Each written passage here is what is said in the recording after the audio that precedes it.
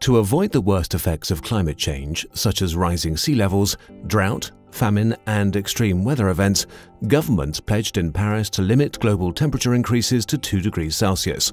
This means we must drastically reduce all CO2 emissions and move towards a zero-carbon society. Move away from fossil fuels with their associated CO2 emissions and air quality issues, to a society based on renewable energy, zero-emission mobility, and greener industries. To do this, hydrogen must play a significant role. But how do we produce hydrogen? The cleanest way uses renewable energy such as wind or solar power via an electrolyzer.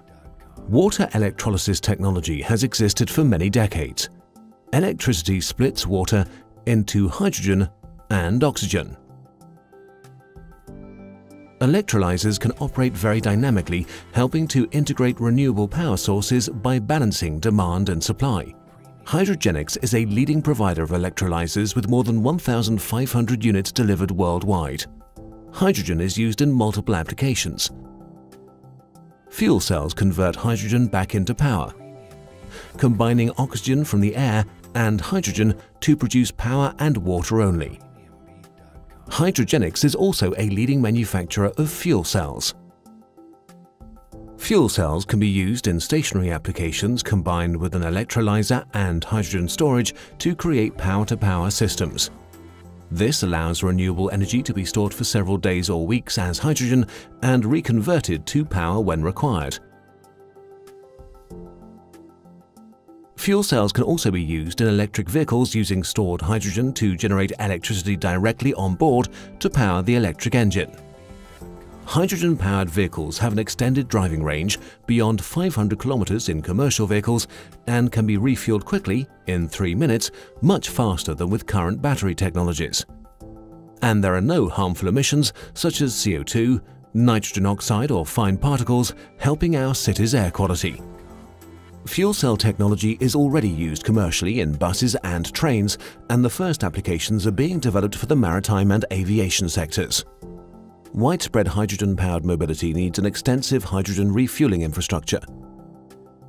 Hydrogenics offers a range of solutions here, from on-site hydrogen generators to turnkey hydrogen refueling stations. Hydrogen can also be used in natural gas grids, reducing the need to import natural gas and overall CO2 emissions.